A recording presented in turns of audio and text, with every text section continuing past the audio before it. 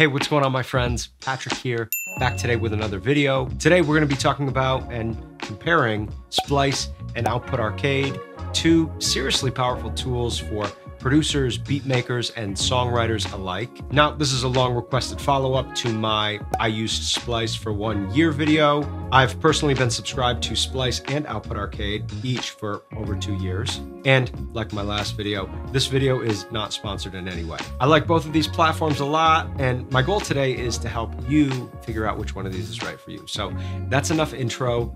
Let's get into the comparison. Now, at their core, Splice and Output Arcade both offer huge royalty-free sample libraries filled with loops and one-shots, ranging through a variety of genres, styles, instruments, and kit pieces. Loops and samples are really powerful tools that can be used in a variety of different ways. But when you're working with sample libraries like the ones offered in Splice or in Output Arcade, you can pretty much kiss writer's block goodbye. Now, while both of these platforms are pretty similar in their fundamentals, I guess, they're vastly different in their operation and in how you use them. Splice and Output Arcade both function pretty differently, so let's take a look at some differences. Splice is a cloud-based music creation platform and website. It does pair with a desktop app, which allows you to access any samples or loops that you've downloaded, and it also allows you to browse other samples, loops, kit pieces, things like that. Sample packs are not only created and curated by Splice, but they also feature some well-known artists and producers like Boy Wonder, Chromeo, and Oliver, just to name a few of my personal favorites. Now, two features that I think really set Splice apart are the instrument presets and rent to own. Now, as far as I can tell, the instrument presets for now only apply to Massive, Serum, Sylenth, and Spire, but most of us own Serum, and there are some seriously dope Serum presets on Splice. A personal favorite of mine is the Heavenly Keys with Eric Butler pack. Not only is Heavenly Keys a fully fledged sample pack,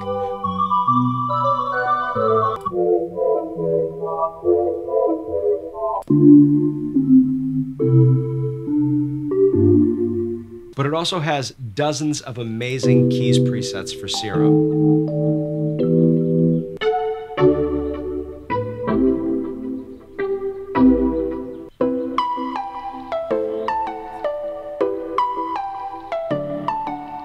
I honestly find so many of my favorite Serum presets through Splice, and I rarely hear this feature being talked about, so I wanted to bring it up. Now, the rent-to-own feature is another really great aspect of Splice, where you can pay a small monthly fee for a particular plugin, and you pay that month to month until the plugin is paid in full. They've got a ton of great plugins in there that you can rent to own. They've got RC20, they've got the newly released Arturia V Collection 8, a couple of my personal favorites, but it's a really great feature to help get you access to some of the best plugins that are out there without having to shell out all of the cash up front. Splice currently offers a number of different subscription plans or tiers. Obviously, the more money you pay, the more credits you get access to each month, and you will use those credits in exchange for sample downloads. Sample downloads usually cost 1 credit, while things like preset downloads will cost you a little more, 3 credits. Personally, I use Splice on a pretty regular basis, and I have always subscribed at the $7.99 payment tier. Even at that lowest payment tier, I always find that I have way more credits than I need, and I always have credits at the end of every month rolling over. Before we move on to Arcade, I just want to show you a few quick examples of how I like to use Splice.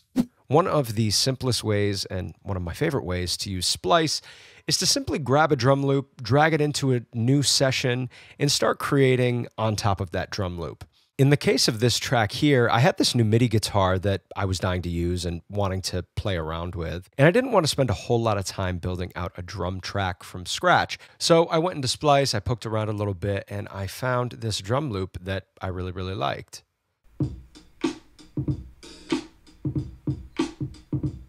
You can see here, I pretty much just dragged it into my Logic session, cut up the parts that I liked, and I had my drum part ready to go, and I started building out this track on top of it. If I did want to go and develop this track further, I could of course add to the drum beat, but the drum loop in and of itself sounds complete. It doesn't really sound like it needs much of anything. You can see I didn't really EQ this all that much, and I just added a little RC20 to it just to kind of give it a little bit more of a lo-fi vibe. And just as a little side note, the keys presets that I used in Serum are presets that I got from the Heavenly Keys pack in Splice that I was referencing earlier, but here's a little sample of the track.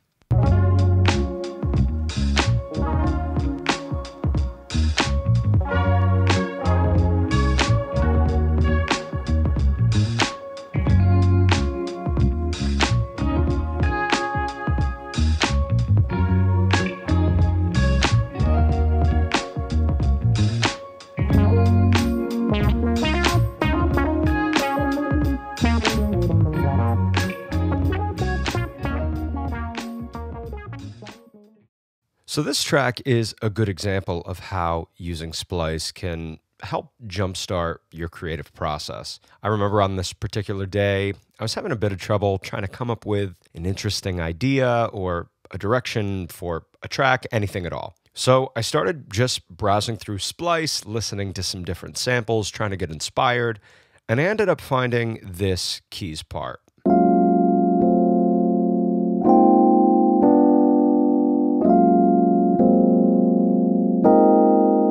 I loved it, so I popped it into Splice and quickly came up with some bass and some drum parts.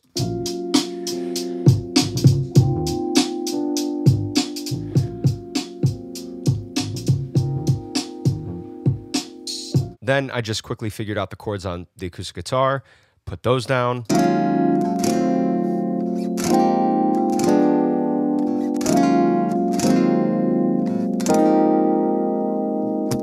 And finally, I had this previously downloaded sample that I found on Splice, and I was dying to use it in a track. I just found it one day when I was browsing through Splice, and I loved it.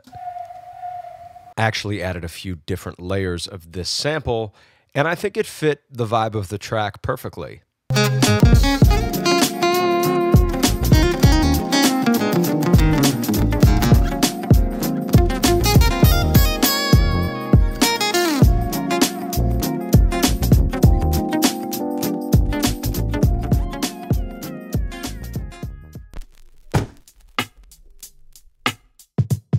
Now, Arcade, in my opinion, has taken working with samples a step further. The Arcade sample library is accessed from an Arcade plugin within your digital audio workstation. Once you load up the Arcade plugin, you're free to browse through the latest kits, browse through different curated lists, or browse by genre, or as Arcade calls them, lines. Arcade will organize a batch of different samples into a particular kit. Once you load up a kit, you have 15 different samples within that kit to choose from and play with.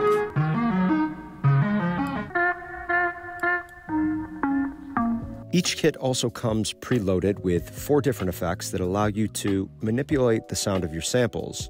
You can even edit these samples pretty extensively.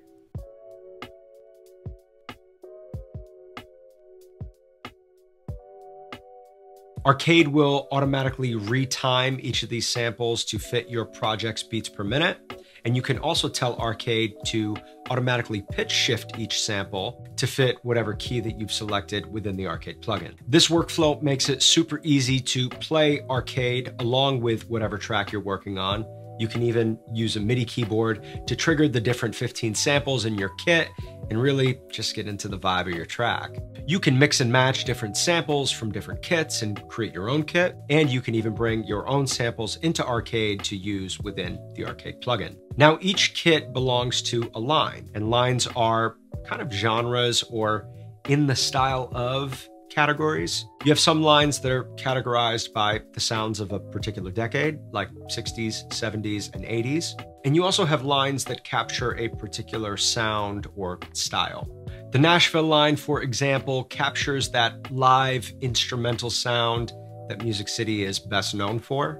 And the After Hours line, for example, hosts samples that would be heard in club type music. The more that you get familiar with Arcade, the more you'll become familiar with these lines and finding the sounds that you're looking for. Personally, I absolutely love this format. The workflow is really, really fluid, and the way the plugin integrates with your DAW and your project is really seamless. Arcade is being updated all the time with new kits, new lines, so there's like always something new to check out. You always have a reason to open the plugin and see what's going on. The $10 a month price tag is a little bit higher than what I wish it was. Don't get me wrong, the constant updates and the new content that's added to Arcade regularly definitely do justify the price tag. I really like this platform, and for the time being, I'm a happy subscriber, but there is a part of me that feels like Arcade is a luxury rather than a necessity. Does that make sense? But with all that said, here are a few examples of how I like to use Arcade. A lot of times when I'm using Arcade, I find that I'm using it to add to a track rather than kind of get the ideas flowing or start a new idea. And in the case of this track, I had pretty much everything recorded and arranged, and I just wasn't quite happy with the drum beat. I had this hi-hat part that was just feeling a little too programmed, a little too stiff.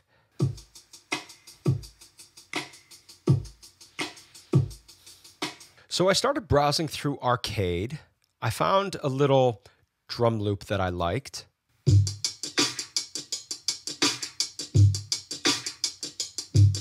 I then exported the sample into my Logic session, chopped it up to my liking. I took out a lot of the kick drums. I then pitch shifted the sample, and I also filtered out some of the low end and just did a little bit of EQing. And I came up with this.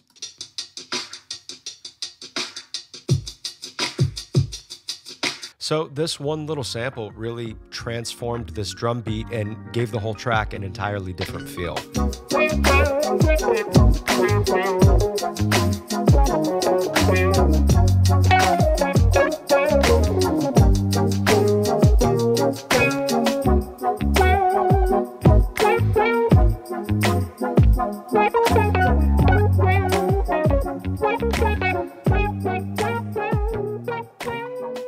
In this example, I was a little limited in the gear that I had available to me. I was on a trip. All I brought with me was an acoustic guitar and a mini MIDI keyboard, so I wasn't in my studio and I didn't have the gear that I usually use to make music with. I did, however, want to make a beat that kind of matched the adventure and the excitement of the trip I was on and all of the exploring around Costa Rica that we were doing. I also didn't have a ton of time to complete this project, about a day. So once I had the guitar, the bass, and the keys parts that I wanted, I relied pretty heavily on Arcade to help me round out the remainder of this track. So all of these samples down here in green are all stuff that I found in Arcade.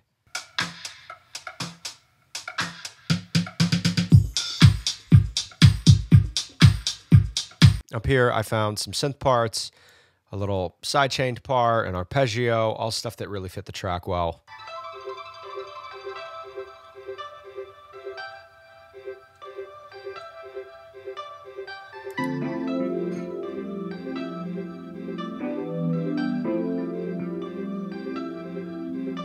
And this last little sample that I found in Arcade was just kind of a funky little electric guitar riff. I didn't have an electric with me, so this fit the song really well.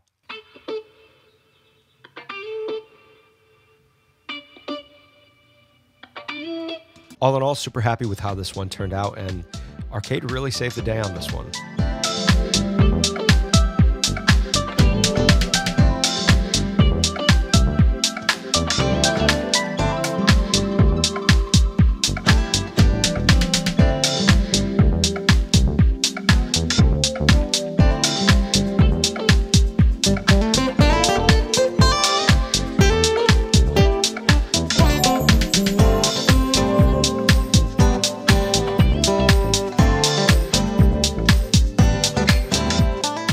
So one last example I wanted to show you is an example of a fully finished song. This is my single Morning Light, and if we come down here to the drum beat, I used a lot of loops and samples from both Splice and Arcade. This top line I got from Arcade, this Oliver percussion sample I got from Splice, this record scratch sample is a Boy Wonder sample from Splice as well. I even found some percussion stuff in Arcade that I really liked. This wind chime sample up here I also got from Splice, and this is probably the best representation of how I actually use both of these platforms. I don't use just one or just the other. This song started out with just kick and snare and some claps up here. So needless to say, the drum beat needed a little bit of help, and I was able to really round out the overall vibe of the track by just adding a few loops and samples.